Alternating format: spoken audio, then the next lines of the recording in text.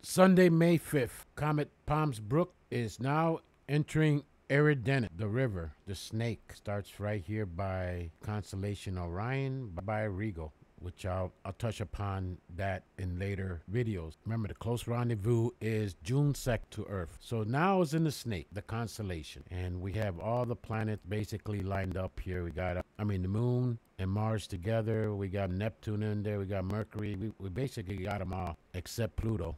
That's where it's at. Now, this article came out Thursday, May 2nd, and it talks about the tail. This is from Spaceweather.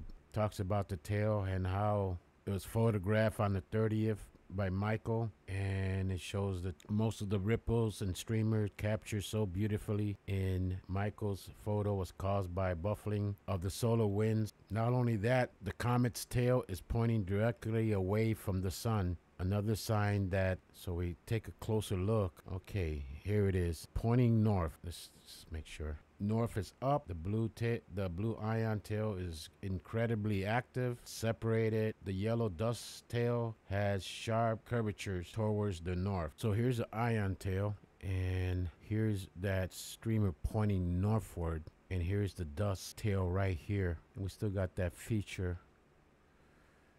Let's look at it. Okay, here you can see the feature that I've been basically harping on for a long time, since we don't have close-ups and we're depending on just the amateurs, astronomers, to provide the features. Still, there's like a pipeline right there. If you look at where my pointer's at, it's moving southward in this direction. The sun is in this direction. The sun's in that direction, and this is pointing north and it's heading southward in this direction. But what I'm talking about is this feature right here. Right there, like a square. I already pointed it out on all the other videos, so I guess it'll remain a mystery. Looking at the sky, the 3D on the 5th of May. Just take a look. That's where it's located at. There's Earth right here. Okay, so the image that we're getting right here, we have, this is north, we have that tail, that, I don't want to say anti-tail, because if it was an anti-tail, now if it was an anti-tail, we'll have a connection from here to here. But we have that pointing northward, that distortion northward, and there's no planet north of it. The image that we're looking at the gases going this way, but we have that feature pointing up here. There's no object near there, because if it was an anti-tail, it'll be showing something like this, but it's not. Maybe it's just the downward momentum. Who knows what it is? Since we don't have no close-up, we don't really know what's really happening behind the scenes. Look at some other images. Okay, let's check out the Russian side. See what we have here. Okay, here's north. Let's make it bigger. Comet central. Here's the ion tail, dust tail, board diffuse. When was this? Oh, this is April 30th. Okay, this inspection, this connection, concentration. So we have that pointing northward. Check out some others. Okay, this is on the 4th. Take a look at this. Okay, north is this way. This was taken on the 30th from Australia. And we have that area of interest. This one was taken, but here you clearly can see the dust distribution over here, and this pointing northward. Why would it do that? Okay, that was submitted on the 3rd. Okay, this one was on the 1st. There again, that area of interest, the way it just curves, and then you can see some sort of distortion right here. I don't know what to make of it. We got this circular distortion. Okay, this is from New Zealand on the 29th. Let's take a closer look.